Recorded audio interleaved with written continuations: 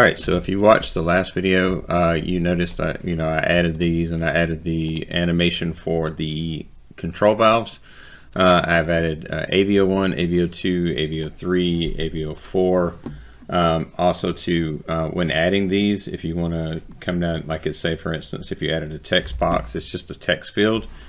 What you do is you come down here. If you don't want any border, you can choose no border, which is what I did, so that I can just get a name right there without any kind of indication, so it's very easy for the operator to see.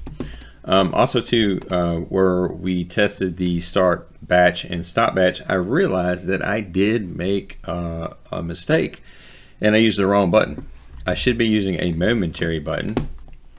So I dragged the momentary button over, and we're going to go ahead and change this. So momentary button, we're going to call this start batch, or start batch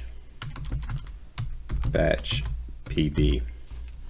And then down on the actual name, so under the name right here, it says, we'll just call this start batch like we did. Okay, so we can shrink this down, and now I need to add a an actual tag to it, right? So we can come over here and drag this tag to it, and then come over here and look at that, and then go ahead and show that, and then come over here to our controls and see if this indicated. So what we can do is we can shrink down the controls to see if it does start, and we need to shrink down this as well. So it does work, and it goes right off. Okay, so it's, instead of the constant writing, it's basically just a momentary button, right? So we need to replace all of our buttons. We need to stop running. We need to replace all of our buttons. So we have a start batch, right? For this too, when it comes down to it, you can, how you want to center things. I do like to center the text on things like that. Coming in here, like control values and stuff like that, the control indicator, you can easily see that it's going to be the start batch.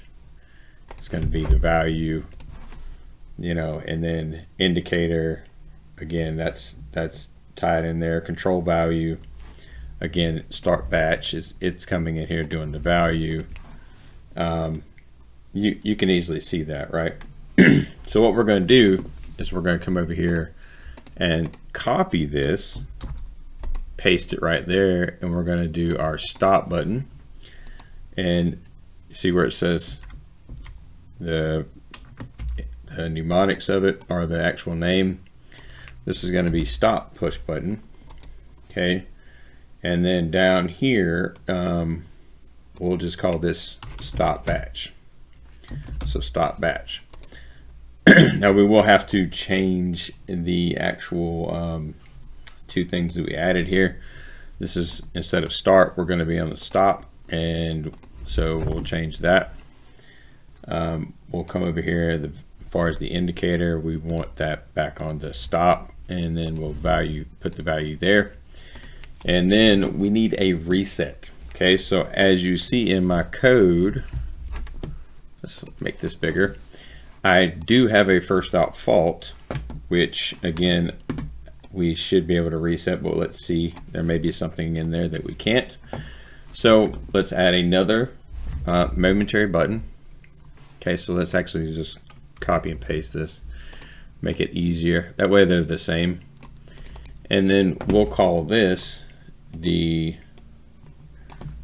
reset button,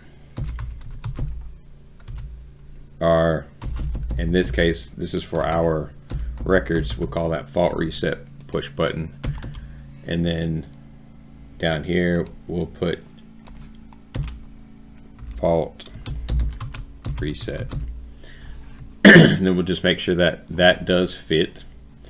And what we want to do is, now I need to add that in here, so the fault reset, so that's that's a tag that I need to add real quick. So we'll browse, we'll come over here, add the device, add from device, and we're looking for HMI. I believe it's HMI, yeah, reset PB right here. So let's add that into the actual application, hit OK, and then what we'll do is we'll use that for our control indicator. So we'll have HMI reset button, come over here. Again, you necessarily don't have to do that method like this right here, but I'm adding it for extra precaution. Again, you can just drag and drop. So in this case, we have a fault reset. Let's see if it does reset the code. It did reset my first out fault. So now we can actually start a batch. Now, keep in mind, I do have the mixing controls. I have AVO1 on in manual. So let's go ahead and use the system to start a batch.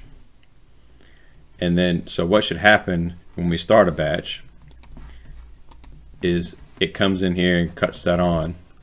Okay, so now we actually are feeding out AVO1, so we do have a problem, AVO3 right here. So we need to change this, and this is AVO3, so unless AVO3 is being told to cut on, and it might be, I may have my valves backwards. So just keep in mind, yeah, I do have my valves backwards from the old application. So just keep in mind that that is part of the process. AVO3 was right here on top of the mixing tank. So what I need to do is shrink this down just a little bit, change this, actually just move this down. Let's just move this down here. You can see my batch is actually running right now. So this is AVO3. AVO4. So AVO4 is up here. And then AVO5. AVO5 is down on the bottom. But you can see the valves are working. So I'm going to go ahead and put this as AVO5.